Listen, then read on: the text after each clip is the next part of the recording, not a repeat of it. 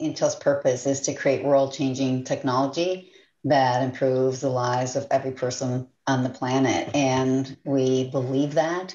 We see that in action every single day. Rose gave some beautiful examples. Maybe just another couple of examples. One was around the remote learning. In India specifically, we launched a capability, again, with AWS around making their learning portal accessible to students around the country. And, the pilot was launched within 2 weeks, and the actual availability of that learning portal and all of the materials there became available to over 160,000 students within just 2 months. So this is an example of how we can have positive impact at scale.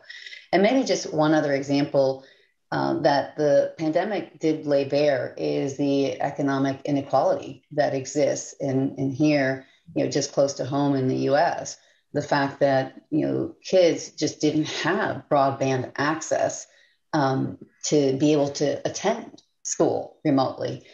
So just the work that we've done in DC with the administration to lower that barrier of broadband and to rally around the idea that broadband for all is really just a basic capability that every household needs to have. And so we're delighted to see that, from an infrastructure investment perspective, that we are investing to make broadband accessible for all.